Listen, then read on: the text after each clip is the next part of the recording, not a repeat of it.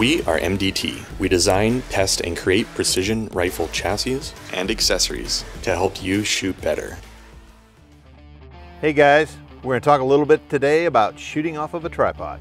With the growing popularity of tripods in hunting, people ask questions about the attachment to the tripod. So we're going to show you 3 different ways. You can clip it into the ARCA rail, shoot off of a bag on a tack table, or shoot from a pig or a hog saddle. The question is, what do you think is going to be the best?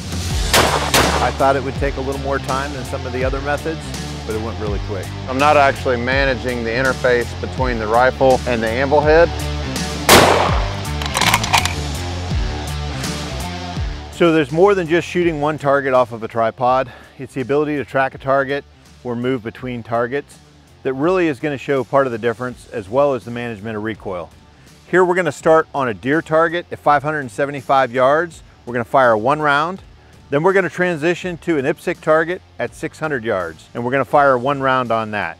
From this, we'll see the difference in management of recoil, as well as how easy it is to transition from one target to another. So to make this a fair assessment, we're going to start with the rifle in hand, and then we're going to click in, or set onto, or clamp in to the apparatus. We're going to use a 10-pound rifle, titanium action, 6.5 caliber cartridge, shooting 153 grain bullet.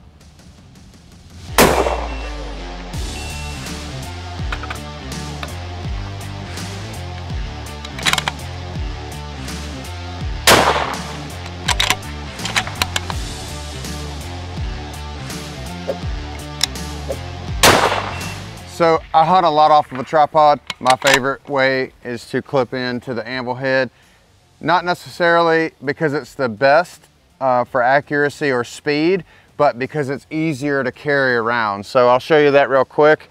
I will clip in like this, especially when we're coyote hunting at night, and I'll throw this over my shoulders and I'll walk around, and then if we see something, then we set the rifle down just like that, and it's ready to go. So I'm not actually managing the interface between the rifle and the anvil head. We'll see how some of the other methods work, but it's not as easy to carry the two together and deploy them together. Yeah, I was really surprised how fast it was to clip in and make the transitions.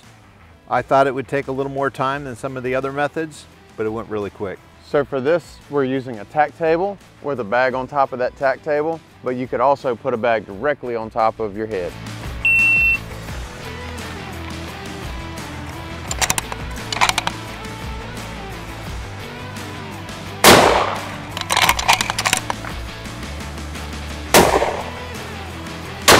So this time we shot off of a bag, and the transition felt a little faster, a little smoother for me.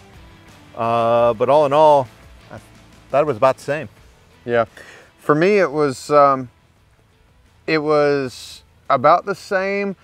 I am thinking about the fact that we have to manage a separate piece of gear now because we have the rifle, the bag, and the tripod. But if you're spotting off of the bag, putting your binos directly on the bag, it allows you to just set them to the side and set your rifle right on top. So it might be kind of quick to do that. It took maybe a second longer to manage the bag to get it to settle down, but I felt like I could stop things a little more close and a little more precise versus out of just clipping in. I felt like I was wobbling around a little more, and I had to time a shot versus plan a shot.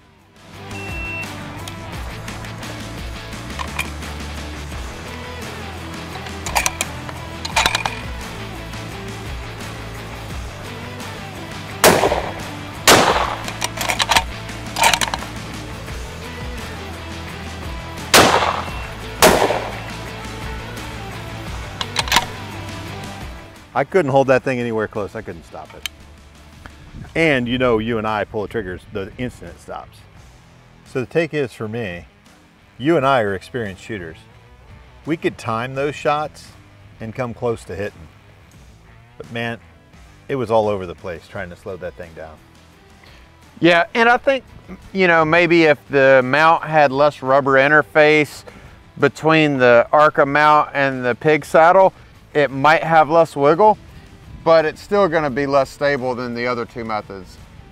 But I would say there's one benefit, and that would be if the rifle had no ARCA and you didn't have a tack table and you're just trying to make something work, It's better than going out there and trying to shoot off of like trigger sticks or something, some type of, it's better than going out there and trying to shoot off of your trekking poles.